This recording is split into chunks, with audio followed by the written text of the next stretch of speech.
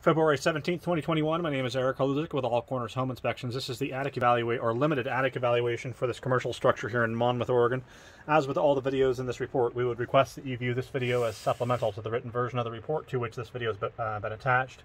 The reason that we're calling this a limited attic evaluation is that the attic structure itself bisects the attic space, and we're here to do evaluations, not to do repairs, so we're not going to be venturing off into the distance in the attic space.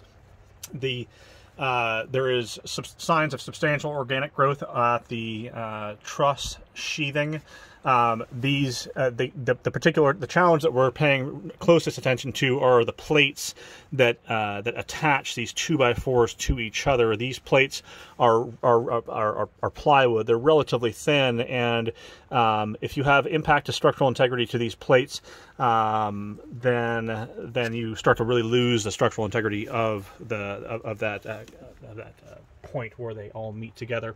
The challenge extends to a certain extent to the rafters and ceiling joists as well. We'd recommend an evaluation by a licensed roofing contractor, as well as a company that mitigates mold and mildew challenges. And if it's found that this attic space is not currently leaking, we'd also recommend an evaluation by a licensed contractor who has license to evaluate for attic ventilation.